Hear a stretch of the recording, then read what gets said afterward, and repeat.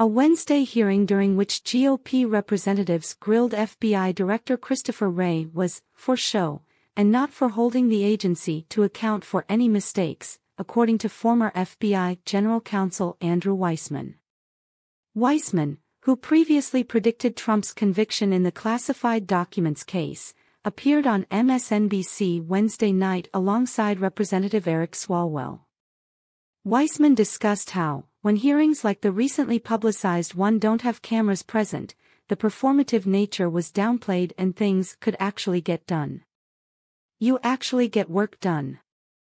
People actually ask you real questions. You go there with a sense of obligation to give answers to Congress, he said. It doesn't matter whether it's a Democrat or Republican. And that's the purpose.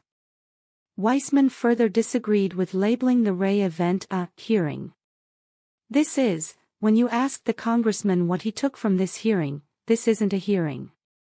This is sound bites for people to play on TV. The witness is not a witness, they are not there to give answers. The whole thing is just for show, he said. He further added. What is unfortunate is, there are a lot of issues with respect to the FBI. There's a lot of good, a lot of things they are doing really well, but there are also no issues where they've had failures.